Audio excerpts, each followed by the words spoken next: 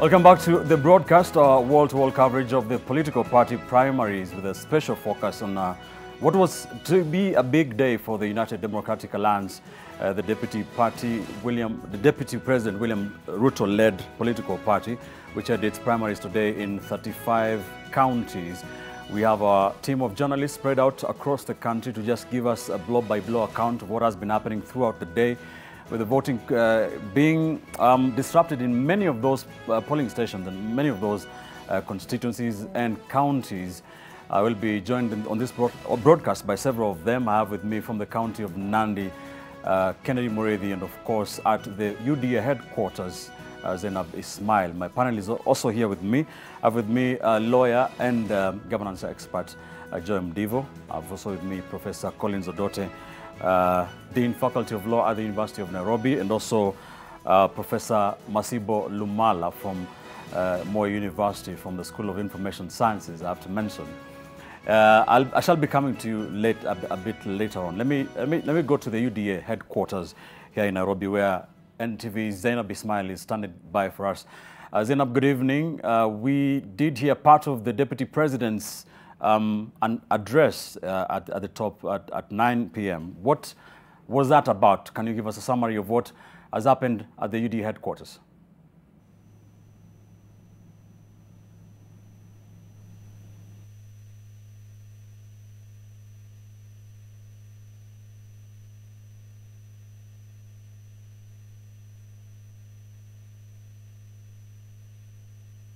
Right, I hope you can hear me. I hope you can hear me, Ben, quite clearly now. I'm saying good evening, and it's been quite the long day in the other parts of the country as well, where the UDA nominations have been ongoing, and the Deputy President William Ruto indeed gave us a press briefing. That will be the last media briefing today after the conclusion of the UDA nominations across the various parts in the country, and he actually acknowledged the fact that there are still voting processes happening in some of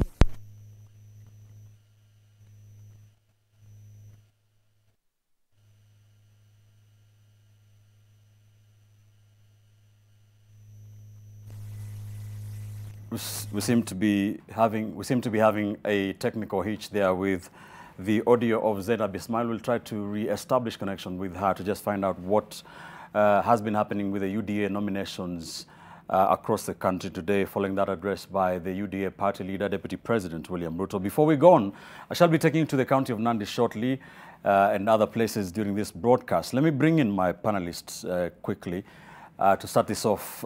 Joy, if I begin with you, thank you for joining us. Before we go to the UDA nominations, a lot has been happening around the DP. We did see some drama on the floor of the House where the Wajir woman representative, Fatma Gedi, tried to table some dossier linking the Deputy President to claims of land grabbing. What is your take on this vis-a-vis the day it happened? Well, thank you for having me. When you're looking at a political party situation, if one of your opponents seem to have a really big day, one of the attempts that you need to have is to try and upstage them. And what I saw today was an attempt to also create an alternative point of focus rather than just having the UDA nominations being the big story. If you looked at all the media houses today, most of them were basically covering the UDA nominations almost live, as if it was a general election. So I was quite glad for a little bit of distraction, which is what Parliament provided. Are you saying we were a bit too much? No, you're looking for ratings, you're looking to inform Kenyans. So it's the nature of the game. That's how it goes, because ODM chose to do their nominations rather low-key, and that has served them in good stead, because unlike previous years where they've had very chaotic nominations, they had a pretty good run this time round. But that said, if it's really good, I mean, if a man bites a dog, that's when it's news. Right. And I guess that's what the UDA nominations provided. So what we saw in Parliament, in my opinion, was the other side of the coin, trying to also, you know, have a little bit of airtime, because even when you listen to what Honorable Gedi was trying to raise, I mean, these are things that are already in the public domain. It's public reports, it's court records, it's allegations and innuendo. So there was nothing earth-shatteringly new that she presented, but it was good distraction for while it lasted. Prof, do you think it worked First of all, do you think that is what was meant to happen to the UDA nominations? What's your take on drama at Parliament today? I think it's the Speaker of the National Assembly who, when he was cornered, made a statement that explains what's going on. The Speaker said, you know, we are in an interesting season. And I think the critical thing is we are in the silly season of politics. So anything that you can do to get mileage, to distract your opponent. So if you ask whether it served its purpose, it depends on what the purpose was. And I think Joy is right about the purpose.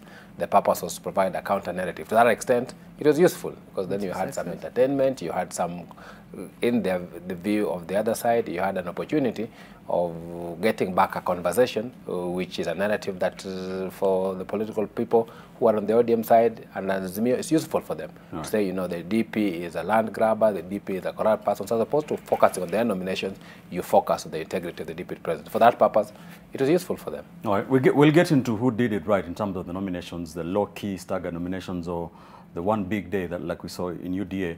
Professor Lumala, if you can hear me, the Speaker of the National Assembly, Justin Muturi, got into the thick of things today at the floor of the National Assembly following that dossier that was being tabled, or an attempt to do so, at least by the Wajir woman representative. How would you describe the Speaker's position, having, you know, declared his presidential ambitions and then dropping off and then joining Kenya Kwanza? Where do you think he stands in this?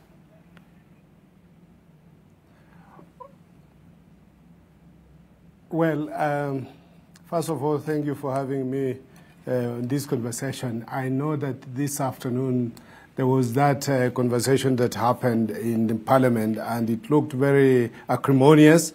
I do not think that there is anyone who would be very happy with what happened, especially bearing in mind what Honorable Fatuma Gedi was presenting insofar as the allegations relating to land grabbing goes. And I'm not so sure that the Speaker of the National Assembly handled the affair quite well, bearing in mind that as the conversation went on, he looked at some point to be very harsh on Fatuma Gedi, and she had to come up and kept on insisting that she should not be gagged. And I think the subsequent events leading to the postponement of the House to next Tuesday were not very good. But yes, they kind of wanted to take away the gains that were from UDA on their big day. So yeah, that's my take. All right, Joy, how would you describe the Speaker's position in all this drama? As far as I'm concerned, what he owes fidelity to is the law and what the standing orders are. And I saw him trying to balance both, but it was difficult for him because once you've already stated your political position, even if you're trying to say something that is in the letter of the law, as long as it doesn't look like it's favoring your chosen side, then you look like you're being biased. So he was walking a tightrope today. Right. And remember, because of the nominations, the UDA side of the House, the UDA leaning side of the House, were not present. Most of them were not present. So he didn't have his usual quote-unquote backup to give any balance out. So I would agree. He came across as walking a tightrope. And I think the decision to adjourn makes sense because both sides have got time to go and recalibrate. Ms. Gedi can go and put her dossier maybe more succinctly in a way that she can deliver quickly and on time so that she gets because today she only managed to do 3 papers. And one of them was her own statement. Right. So because she had a whole suitcase, a briefcase, I think she had a lot more to say. So this gives her time to go put that together. But also it cools temperatures because by the time they come back in May, some things will have been lost, some regions will have been crossed over, nominations will be finished. A lot will have happened, definitely. Yeah. Lots of drama from the floor of the House. I want us to go to the nominations proper for UDA. But before I go to my colleague, Kennedy Murithi, in the county of Nandi, Prof, a lot of pundits have been having this debate over how to do political party nominations in this country. Do parties go big like UDA did today, or do they try to look for consensus and direct nominations and stagger it, you know, take some punch of it? Which is the right way in your perspective? I think 2 things. The first one is our problems is not party primaries. Our problems is political parties, the political parties democracy. Because the reality is we continue to be grappling with what a real political party is. And I don't think we've gotten it. That's the big problem. But if you look at it from a time scale, Ben, from 2013 to 2022, we are better off than we were in 2013. Yeah. That's, I think it's important to put that into perspective. If you looked at political parties in 2013, it was a nightmare. There were things being burnt all over, people crying. So in 2017, remember, Jubilee actually had to postpone their party primaries because of logistical nightmares. So if we look at it, I think from a time scale and looking at it overall, I think that parties have done a better job than they did in 2022. Having said so, in my view, we need to ensure that we give members of political parties an opportunity to nominate. So I am very averse to these things where people try and say, we are giving direct party to X, we're giving direct party to Y. I think it is the MP for Homa Bay constituency who I listened to saying something, and he's a member of parliament, having his third term, and saying the party needs to be much more clearer to us. So you can imagine if somebody is running and he doesn't know whether they're going to have either nominations or not, I think that there must be much more clarity in doing things. As to whether you do it one bang or you stagger it, I think what is important is the logistical arrangements that you have. Right. There is a benefit if you're doing it one bang, because then the spotlight is on you. But if you get it wrong in terms of logistical nightmares, then sometimes when you stagger it, you get the opportunity of making the arrangements. All right, we'll get back to that, but for now, let's cross over to the county of Nandi, where my colleague, NTV political reporter Kennedy Mureithi is standing by, has been since early this morning. Kennedy, good evening. It has been an extremely long day for you, for all of us, as we try to tell Kenyans what's happening in the political party primaries, today being the UDA's day.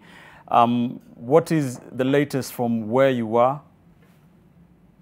Mostly from this region have been waiting to see whether it is going to go out. And if it does, then they are willing that they are the ones who are going to be chosen at the end of the day. We have been traversing the whole county, the whole 6 constituencies of this Nandi County, where all of them we have been seeing the voting patterns and all that has been happening.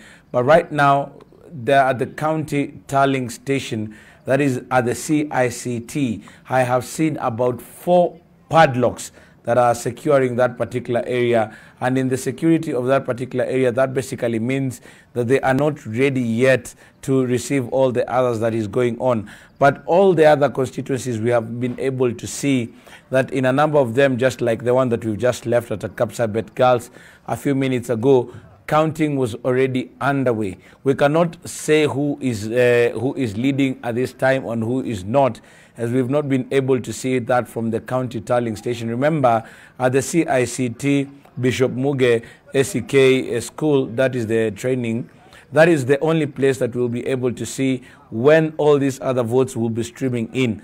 But what I can also tell you, Ben, is that we've also been able to see a lot of propaganda within the last 3 hours since 7 o'clock, when results probably from the agents started streaming into the political contenders in this particular election. What we are also likely to see is that spanning into the overnight and into morning, probably as they try to set the stage for whatever they do believe will be an announcing of their victory. But what we do know as of now, there is no official communication with regards to the voter counting, to the votes counting that has already ended. And remember, since this program started a bit at around in other stations at around 1 o'clock or 2 o'clock, then there was an extension that has seen people vote into the night, probably by 7 o'clock, and others were now collecting that information and taking it. And remember, that is the only time. So probably in the next 30 minutes or so, then we will be heading into the CICT Bishop Muge. That is when some of these results will be streaming in, so that we are able to know what is being taken from which constituency or from which ward. All of them will be allowed to bring in all their information there. Then probably we'll be knowing who has taken what. But as it stands right now, there is no official communication with regards to that. There was just an incident where election material was burnt at the Kipture Primary School, where we saw people who we cannot say right now are goons, or whether they were hired or not, or whether they were dissatisfied with what was going on. They came in, took the ballot boxes and started kicking them out. Once they were able to collect all the voting material in the name of the voting ballot papers, they went and set them ablaze. The UDA party has given a press conference just a few minutes ago, and in that press conference they were able to say that in the event that they do find out that any of the candidates is involved in any of the violence that is being witnessed, then there's a probability that they will be taking stern action on that particular person. So as we stand right now, we know that that information is going on. Action is being taken, investigations have already started, and we'll be giving you an up-to-date information. As we leave here, probably in the next 30 minutes, as we are in one of the polling stations, we will be going, and counting is just going on behind us. Then we'll be able to go into the tallying center, that is CICT, where we'll be camping until morning, and we do expect probably, if they are not exaggerating, probably at 4 o'clock, some of the contenders, it will be shaping up to see what will be happening and who will be taking what position in this particular Nandi County. As of hitches, there were not so much hitches here, except for that particular polling station that we've been able to see that the material has been burnt. They have been able to say that they will speak on that particular matter, but as of now, we can only wait. Ben. Kennedy Murithi coming to us live from the county of Nandi, where a tough battle in the gubernatorial race is expected, and of course in the senatorial race as well. Not much happening in terms of the vote counting and tallying, so still early days. It's going to be a long night for many of our teams out there. Before I go to the UDA headquarters, where Zainab Ismail is, Professor Lumala, let me come to you. We have seen a lot of chaos and the issues of burning of election materials in the county of Embu, and also, like we're getting to know, in the county of Nandi. We saw an altercation in the county of Bomet as well. Were you expecting this kind of situation, judging by the enormous way in which the UDA party was taking this nomination exercise? Well, I wouldn't say that anyone expected this, but it is not unusual and uncommon for violence sometimes to raise its ugly head during elections in Kenya. And in this particular case, I think we will say that the Embu one was the least expected, because one would not have expected the competition to be that stiff in Embu. In areas like Bomet, areas like Nandi, you will imagine, Ben, that for some of them, this is almost like a general election. That once you are nominated on a UDA ticket, you are almost assured, you are like one leg inside the office that you are vying for. If you want to be MCA, you want to be a governor or a senator in this region, it is inevitable that you really want to be nominated. And so the competition must have been pretty stiff. And then also remember that while UDA went out of its way to hold nominations in almost what we are hearing, 36 counties, this was not expected per se. The assumption is that even IEBC, with all the funding that it receives from government, sometimes has its own challenges when it comes to security issues. So I can imagine how UDA must have been transporting the ballot papers from Nairobi to different destinations, and the challenges that must have been there with the security of those papers. But generally speaking, I think it's because of the serious competition that is within the party that we saw a bit of the violence and skirmishes in different parts of the country, in Nairobi, in Nandi, in Bomet, and in Embu yesterday.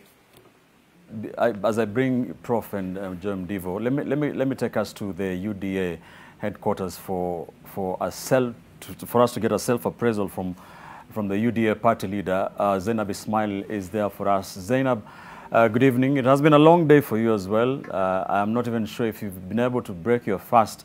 What can we take from the DP's address earlier this evening? Well, indeed, it has been a long day, and I know my colleague Kennedy Murithi touched on some of the issues that the Deputy President spoke on today. He came in to give his last media briefing here on the UDA nominations across the country. In fact, acknowledging the fact that there still is a voting ongoing in some parts of the polling stations. For example, Nyandarua, some parts of Kiambu, some parts of Embu, I believe he mentioned that voting is still ongoing, and he says this is to just give the voters a chance to be able to support the aspirants that they wish to vie for, the certain tickets, and of course get those tickets. Well, the UDA party leaders also come out very strongly to assure the UDA aspirants that in case of any disputes arising, that there are internal structures within the party to be able to resolve these matters. And remember, this is coming out because we've witnessed a number of issues coming out from the nominations, chaos that marred some of the polling stations, delays and even late opening of some of the polling stations, and as well as voter rigging claims that we've also seen in some parts of the polling stations, and ballot stuffing as well. So these are some of the issues that the Deputy President said will be able to be handled by the internal party structures through the Electoral Disputes Resolution Committee that has been formed. And he says that this will continue. This committee will sit down from today, this evening, and will continue through Easter, and to be able to receive all those complaints from aspirants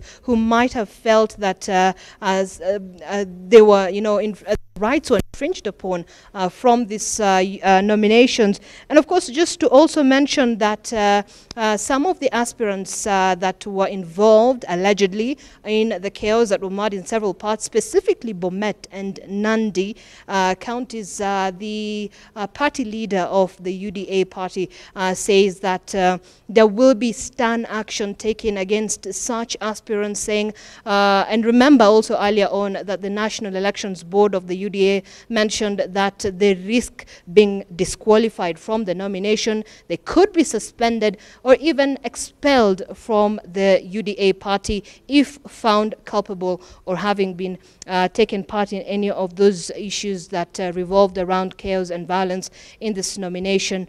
And away from that, of course, what we know is that nominations, repeat nominations have been scheduled in different days, but what we also know that most of the repeat nominations will be happening on Tuesday next week. There are some of the polling stations that they could not continue with the nominations for various issues, and of course one of the issues that they also mentioned most importantly was what they termed as logistical challenges and constraints that they were facing in terms of specifically transferring this ballot equipment to those polling stations. So Ben, basically the Deputy President gave himself a pat on the back, saying that the UDA party primaries have been quite successful, and according to their own opinion, and looking at the way things went, they're saying that they've been able to achieve most of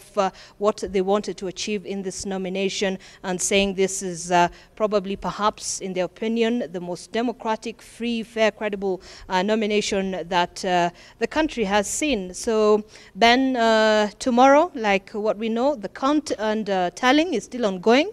It has begun from today in different polling stations. That will continue through the night till tomorrow morning. So we don't have any timelines or deadlines in terms of the final vote counts or the final tallying. So that we will be able to just see through the next few days that this nomination process will be taking place. But we also importantly to note is the fact that at the polling stations, that's where the aspirants, those who win the nominations, will be getting their certificates, and after that they will go to the tallying center and also now get their nomination certificate. So maybe in the next few days, maybe even by tomorrow, we'll be able to get a very clear picture of how the issuance of the certificates will be done. Ben.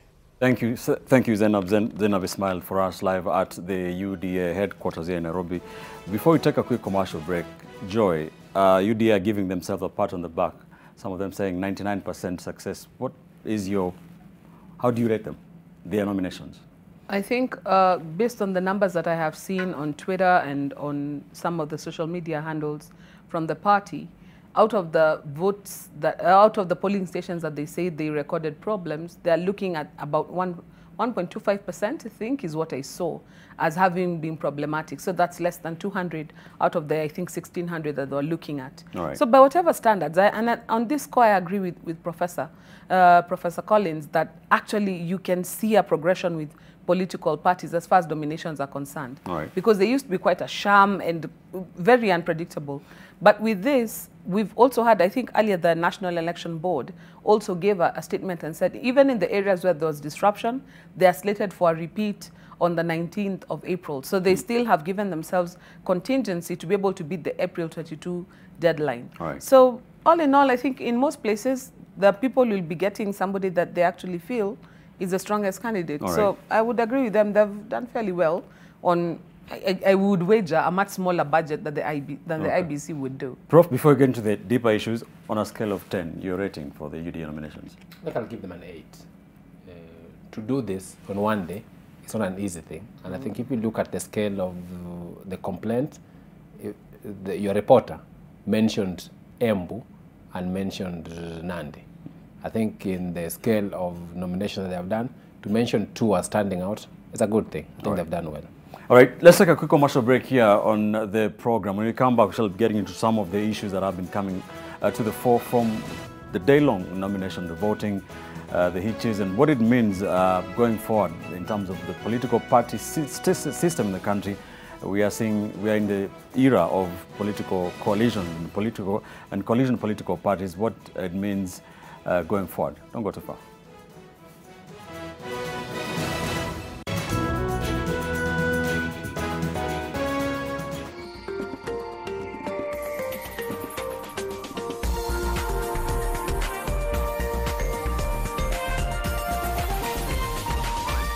This is NTV. Allahu Akbar, Allahu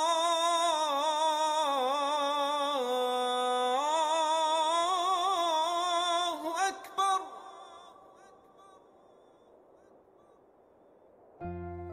At the first sign of pain, you need a solution that you can trust. Try Panadol Advance. With Panadol's Optizode formula, the tablet absorbs quickly and starts providing fast and effective pain relief you can trust. Try Panadol Advance.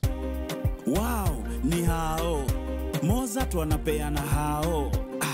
We, funga mshipi. Alafu wekelea multibet. Wow, ni hao. Na kuna mshindi wa senke daily. For 30 days. We, funga mshipi. Alafu wekelea multibet. Wow, ni hao. Mozart wanapeana 4 bedroom. Hit the longest one multibet daily. Ushinde hao. Kuwa mshindi. Mozart. Are you a HELB beneficiary with an outstanding loan? From the 1st of March to the 30th of April 2022, we are offering you a 100% COVID-19 penalty waiver. Kamilisha malipo yako ya HELB leo. All our dreams can come true, and HELB is the best place to empower our dreams. Kamilisha malipo ya HELB. Take advantage of the 100% penalty waiver and clear your HELB loan today. Terms and conditions apply. Higher Education Loans Board, empowering dreams.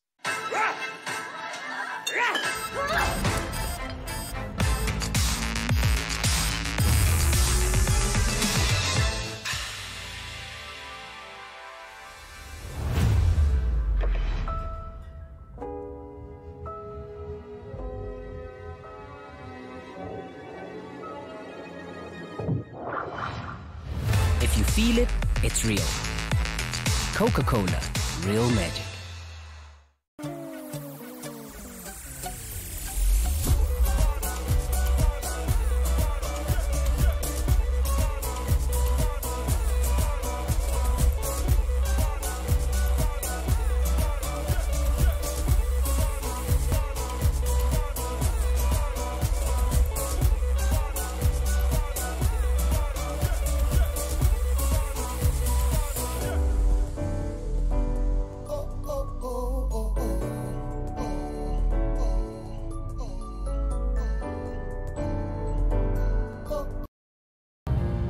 The First Lady. Everyone, one moment. I want to ask you one last thing, please.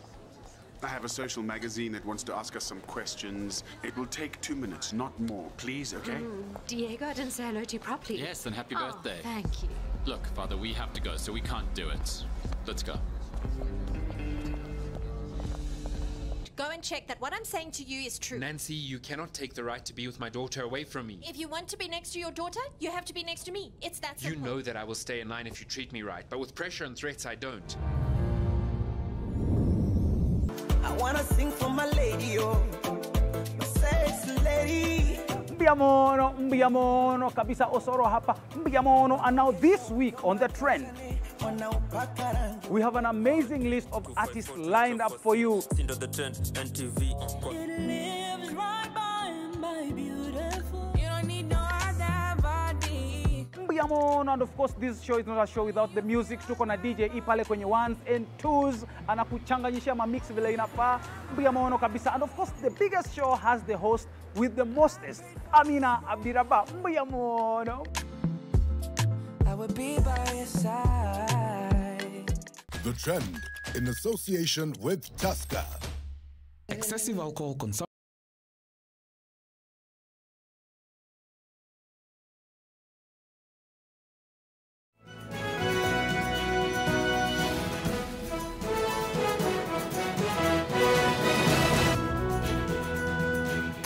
Welcome back to the broadcast here on NTV, our wall-to-wall coverage, rolling coverage of these political party nominations.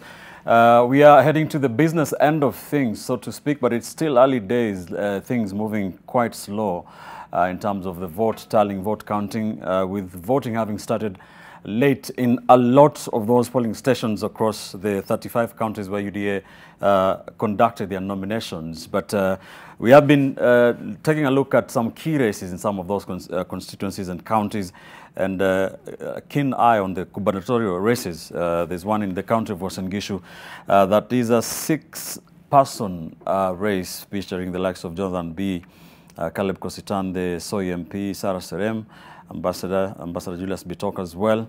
There's another key race in the county of Nandi where the current governor, Stephen Sang, is seeking to hold on to power. He's being competing with former governor, that is Cleophas Lagat, as well as Elijah Lagat, former MP, and Antipas Tirop, as well as Alan Kosgei of the Kosgei family in the county of Nandi. Elgeyo Marakwet as well, another one, Wesley Rotich, Joseph Boynet seeking to come into the fray. And of course the county of Kericho, where former CS Charles Keter is battling it out with Mutai, where we have had reports from our teams on the ground that it is a neck-and-neck battle. As we wait to see where the tallying will leave us, Prof, what is that? What are some of those battles that do stand out for you, even as we wait for what the results of these nominations are? I think for me, the greatest battle for me are in two places. Actually, 2 or 3. I think the first one is the battle in Kericho. The battle in Kericho is interesting because if you follow the debates, I think where is money vis-a-vis citizens. And I think that's an interesting conversation because it tries to have us have a conversation about what's the place of money in politics. I think we've grown up over the last few years knowing the more money you have, the higher the chances that you will win. To have a situation where you are hearing the reverse from early signs, that's going to be an interesting outcome for me. I think the second, and we're discussing this offline, is places where governors are running for Senate positions. I think there's been a lot of conversation. Is it legal? Is it not? I think it's immoral. Thank you. The reason why you are supposed to finish your term and retire is so that you go and rest. But here people are finishing their terms, then you hear somebody wants to be an MP, somebody wants to be a senator. So I think it's interesting to see what kind of messages voters will be sending to governors who are running to be senators. That's happening in Embu, that's happening in Uasin Gishu. Right. That was supposed to happen in somewhere in Siaya. I don't think it eventually got to happen. So those for me are are places that really stand out for me in terms of races to watch. Joy, before you give me the ones that do stand out for you, what's your take on the issue of governors finishing their terms and going to the Senate, running for Senate? Quite frankly, I'm very unimpressed by that move. Because as professors pointed out, there's a reason why a governor's position has a term limit. It's the same reason why you have a term limit for the presidency, so that you make your contribution as the chief executive of your county, and then you take time to rest. Now, the senator's role is to play some oversight role over what the governor does. Now, if you've been governor, and then now you want to go to Senate, we can only surmise that there are things that you did during your term that you want to keep neat and tidy and under lock and key. So I agree with Professor, it's not only immoral, it also smacks of a certain arrogance, that your people have no other leaders apart from you. In this day and age, we have realized that anybody can be a leader as long as there's enough nature and nurture, the right mix of nature and nurture to be able to help somebody manifest their leadership qualities. So quite frankly, if the former governors trying to be senators have it rough tonight, I am one happy bunny. All right.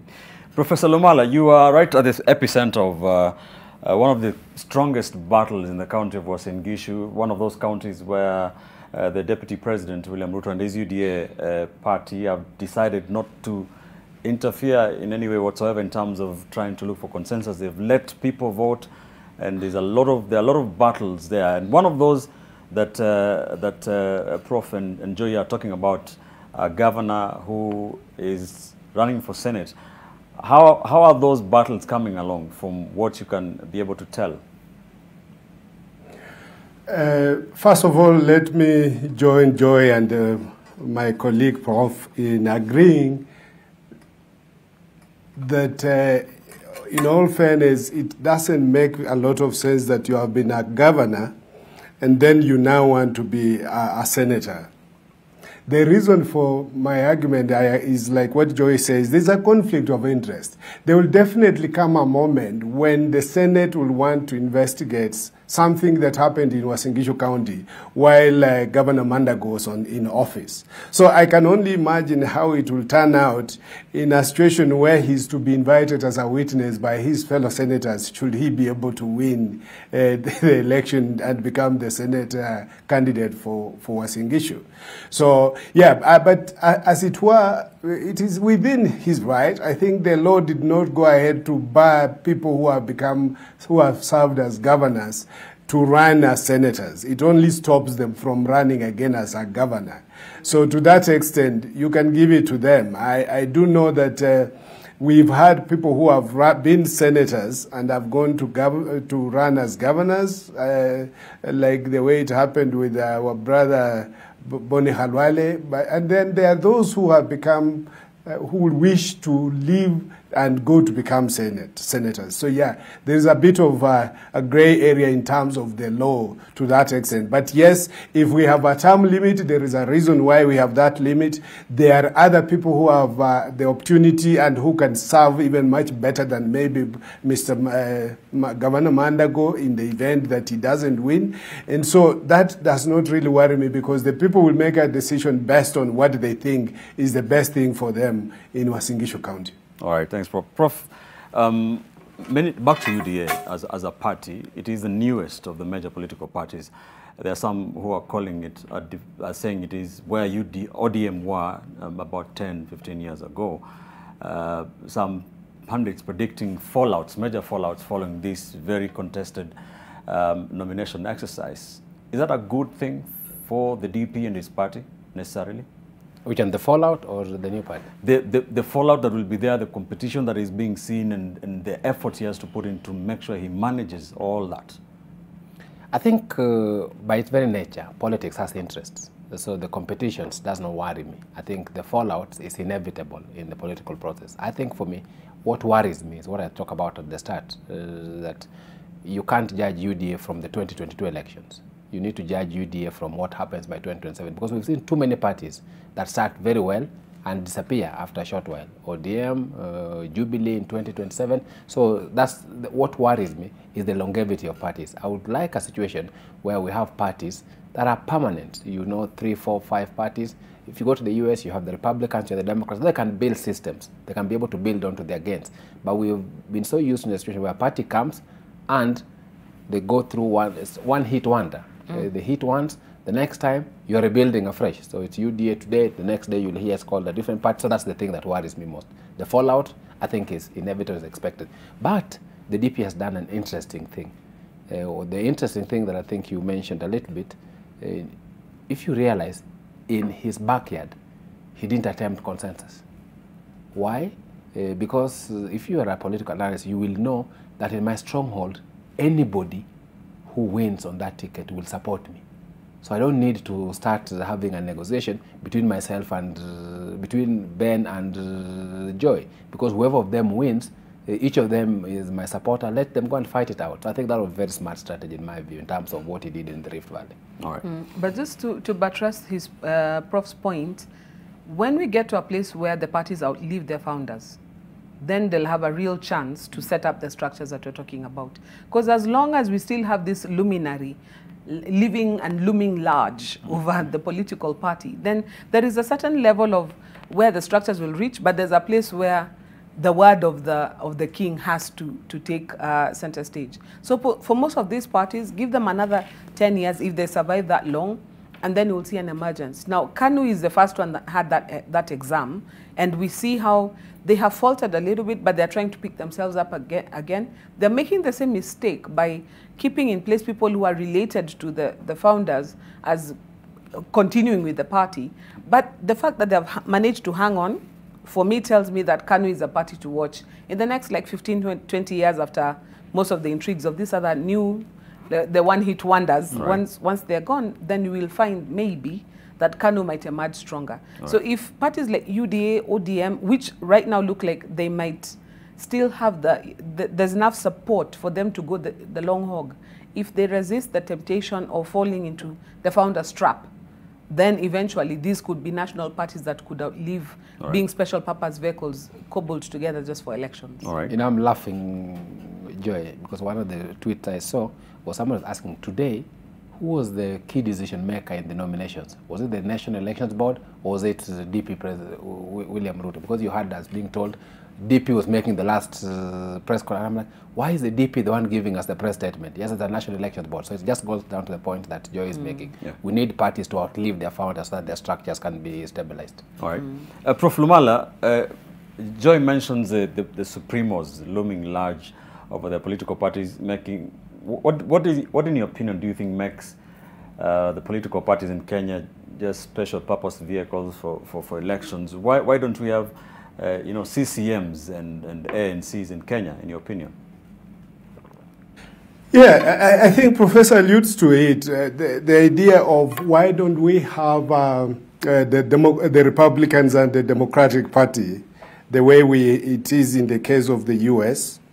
Why don't we have the Conservatives and Labour in the UK?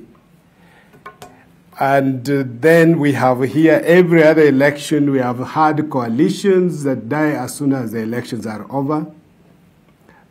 Look at in the area of ODM, for example, we've had NASA, then we had CORD, and then now we are having Azimio. So how sure are we that Azimio will be around in 2027? The same thing is, I think the problem lies with how we put up our political parties and the very fact that even as we speak today, people who are members of UDA found themselves members. They did not pay up to become members. So there's no commitment in political parties, I think, from where I sit. We have people, at some point, Jubilee, I remember MPs, when they tried to use membership of the party to nominate, then MPs will go out of their way to buy the political party membership cards and dish them out to the public. So from where I sit, I think one of the things we must start working on is how can we strengthen political parties? How can we ensure that their offices go on for 5 years and not just pop up when elections are around, and as soon as the elections are over, then these offices are closed down? How do we ensure that the leadership of these parties, look at, for example, ANC and Ford Kenya, which are part of Kenya Kwanza Alliance. They have actually been here longer than UDA. But they have not been working to build and strengthen these parties into national outfits over time. And so as a result, UDA comes around, and today the deputy president is the candidate and the leader of the coalition, yet the likes of ANC under Musalia Mudavadi and Ford Kenya under Moses Wetangula have been there longer. We would have expected that the reverse would be true, but that is not the case. So give it to William Ruto for putting together a party that has quickly had a national appeal, unlike what we've had. And like we are being told, let's just pray that come 2027, UDA will be there. And that it will not die the natural death, and the coalitions will be stronger. Thank you. All right, Joy, let's talk about quickly, before we wind up, about the issue of money and resources and what how this plays, what role this plays in making parties what they are in Kenya. Pundits have been, criticizing political parties, saying that they do not have resources to conduct, for example, nominations that, pass the threshold of universal suffrage. So that puts them at danger of having one person funding the political party, therefore becoming that supremo. How important is that issue of resources?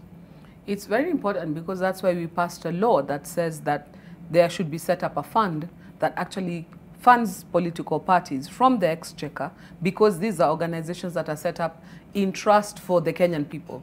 So it recognizes that the role of political parties is not for the Supremos. The role of the political parties is for the Wananchi. Now, maybe we need to take it a step further and see that the fund is managed in such a way that it grows, rather than the money comes in and it is spent and expended. So, for example, right now, once we are done with the elections in August, most of those parties that become parliamentary parties will have a windfall. Now, if there's no structure in place to use that as seed money, to have it grow, to wait for the nomination money so that the account of the parties is usually in funds, you find that then there's a struggle, because you have all these activities that you have between one election and another. You have the regular contributions from all your parliamentarians, because anybody who goes in on the party ticket has to make a monthly contribution to the party. You have membership. Many parties charge a membership fee for certain levels of membership. So political parties ought to be in funds, but they're always broke, for lack of a better word. So maybe we have to have a policy around fiscal management, so that what you get from the exchequer is used as seed money to keep growing, to ensure that if you've got nominations, you actually have the money for it. Now, the point that you made is very important, that when private citizens somehow fund political parties, then he who pays the piper calls the tune. You are obliged, therefore, to defer to whoever is seen as the person who's the benefactor, or upon whose grace it is that the money is attracted. Because sometimes they don't give the money themselves, but people see Ben is there and they think, you know what, Ben is a good guy. I think I can trust him with my 2 million shillings. So we have to move away from that, because as long as it's coming from individuals' pockets, you will find lobby groups, you'll find other interest groups finding a way to even influence the manifestos, and going as far as influencing policies, as we have seen in other countries, because the people who fund your campaign, you become beholden to them when you're successful, if you're successful. Prof, do you agree? Completely. The place of money in politics is a world of a conversation. And if you don't democratize how the money is gotten, that's how you have a problem.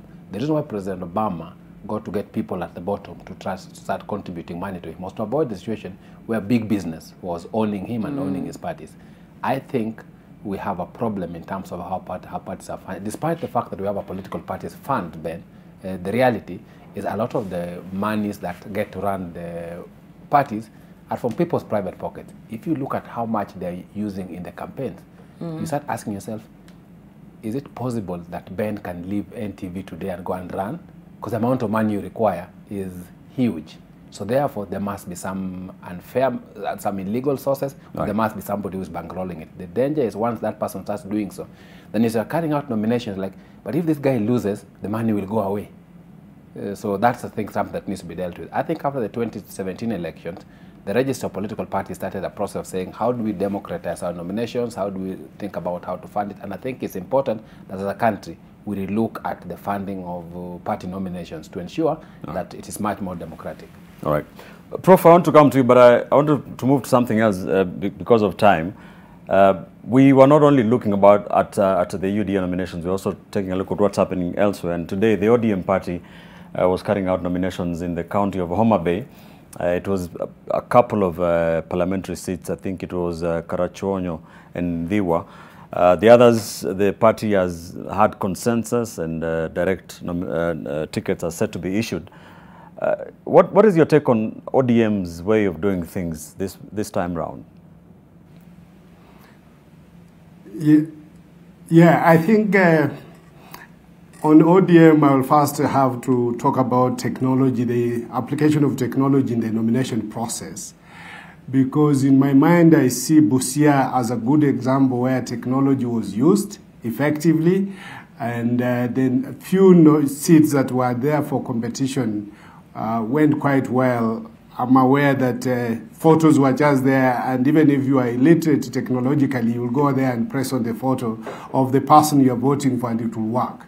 Then ODM also did not go the UDA way, where all the nominations were done on the same day. I think they have staggered their nominations, and probably that could be a way of trying to avoid a countrywide uproar in the event that something goes wrong. But it's also a difficult moment because in the end, I saw like in Homa Bay, there are quite a bit of complaints about these direct nominations. People are not very comfortable that a candidate was given direct nomination over when there were other people who really wanted to compete. So I think that's something for ODM to think about, something for ODM to learn, because it becomes very difficult when the people themselves feel like anybody else can come as an independent and we shall vote for that person. And I think it happened somewhere in Siaya in the last elections. So it's really important that the public this time feel more enlightened, and they feel that they should be part and parcel of the process of choosing their leaders. Prof, we understand you have an emergency and you have to go. We'll let you go. Any final thoughts for us? Well, my final thought takes me back to the news today. One, we have good news that at least the government has finally addressed the issue of fuel. So I should be able to travel around and get to see what is going on in the Trans Nzoia County and be able to campaign for my candidate, George Natembea.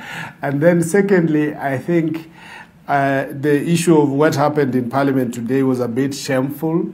I know how difficult the Speaker Muturi must have found himself in a situation where he's to jurisdicate over a case that is pitting against his Kenya Kwanza boss. And I think that was not very good. Otherwise, I hope that the results will be reflective of the people's will. My hope is that when the results come out tomorrow, we will have less complaints, and that eventually those are the results that will be binding. And we look forward to the general elections in August. Thank you, Prof. Professor Masibo Lumala from the Moi University. Thank you for having me. Asante sana, Prof. From the Moi University School of Information Sciences. Prof, as we wind up, we are at a very interesting place in terms of the electioneering period. We've seen the nomination exercise. By the 22nd of this month, they should be done with it, whichever way they've chosen to go. We are seeing what's happening in Azimio, kind of coalition it is, a coalition political party, Kenya Kwanza. Pandits say those are the two to beat. What is your crystal ball telling you from this nomination, whatever the UDA gets from this and what Azimio has a couple of months of the elections? What is your prediction? Ben, contrary to what people might say on the streets, I think this is a very close election. In my view, I think it's very close. That's number one. So I was telling a friend of mine today when he asked, so how will we ever determine what to vote for? I said, I think the next 3 months we will determine. By around July, end of July, things will be slightly clear. That's the first thing that I think for me my crystal ball tells me. The second thing is I pray that from what I've seen in the nominations, the way that we've had improvements in the nomination, that we can have a campaign, Ben, that is peaceful. Because at the end of the day, what is much more critical is that we can be able to have a peaceful election. My last point, I think, for me in terms of what I see into the future, this country is in a challenging space. Whoever it is that takes over in August will have to make very, very critical decisions if this country must move on to the next level. Because contrary to rhetoric that you hear, I think the country is reeling. If you look at what we've gone through in terms of fuel, Ben, people carrying fuel in the 21st century in jerrycans. I'm traveling up country and we're having a debate with my wife about do you carry fuel in the car? It's like, we can't do so. But to have that kind of debate, Ben, in 2022, it just tells you the kind of challenges we have as a country. All right. Joy, give me a crystal ball before I take your comment on fuel issue as we end up. One of the things that I must commend Kenyans is the very spirited resistance to engage in political violence or to engage in monkey business, as it were. So we've seen a lot of the disruptions that are happening have been largely isolated, and you can tell were well orchestrated, where before those would have been the spark that would start a huge fire, a snowball. People have basically just scattered around it. For me, I find that the Kenyan voters are becoming more mature. We are coming into a situation where people are also tired of political violence and are communicating the same unambiguously to the leaders that, you know what, we want a credible situation here. The other thing that I thank the Kenyans for is that this time around we have the courage to also speak up.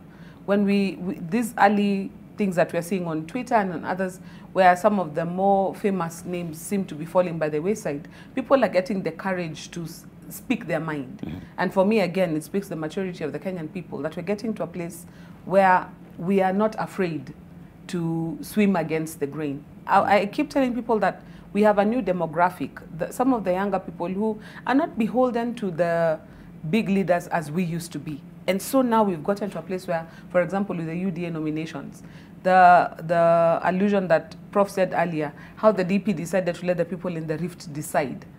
It's almost unprecedented, because those of us who are old enough to remember President Kenyatta won, and not Uhuru but his father, he would interfere even with national elections. Forget about nominations. So you people have chosen Ben. No, you didn't mean Ben. You definitely meant Collins. And so he would switch things around without any regard. So my crystal ball tells me by the time we get to the national elections, whether they're close or they're not, one thing we can be sure of, people will be speaking unambiguously.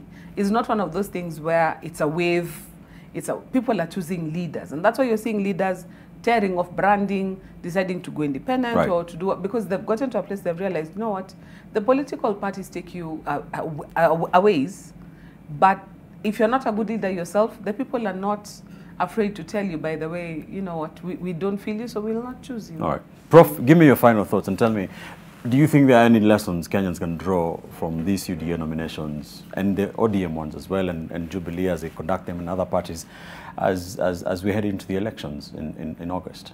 I think two things that for me we can be able to draw from it. The first one is citizens should be able to realize that actually the vote has power, and that power is in their hands.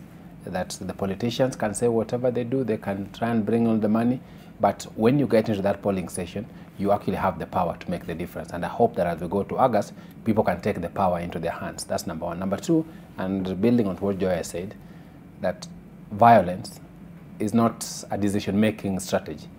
Let's use the vote and not violent means, because we have it within our powers to ensure you can try and manipulate us, but at the end of the day, it's our decision. Somebody told me something today, and they said, why should I spend all my energy voting when eventually I suffer and I don't have fuel?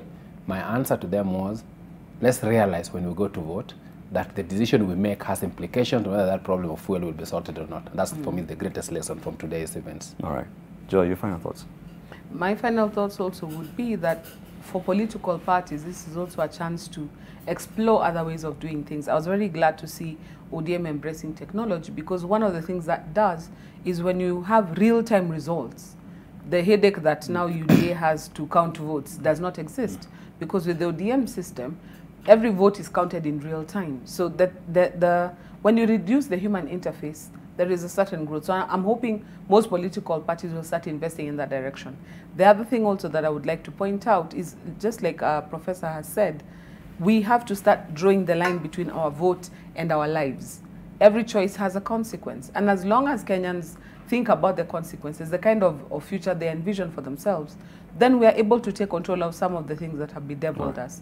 We have reached at a place where, especially the people who are seeking elective office, now are all listening to the ground. Before, it used to be people will be led.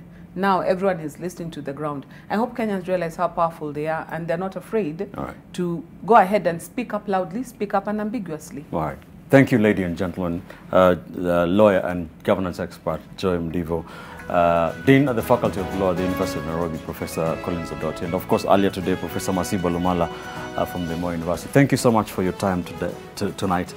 As we continue to keep an eye on what's happening across the 35 counties where the United Democratic Alliance, UDA, held their nominations today, our team still spread out across this country to try and see how the vote tallying is coming along.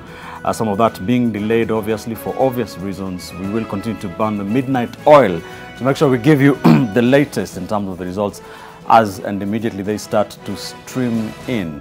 I am Ben Kitili for all of us here on our wall-to-wall coverage of Decision 2022, the political party primaries. Thanks for watching and good night from Nairobi.